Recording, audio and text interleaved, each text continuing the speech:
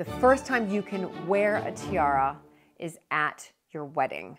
So prior to getting married into nobility or into the royal family, you shouldn't have worn a tiara prior to that. The first time you have worn or should wear a tiara, if you're marrying into, again, the royal family or nobility, is on your wedding day. However, Princess Margaret, we know that she was this big rule breaker anyway.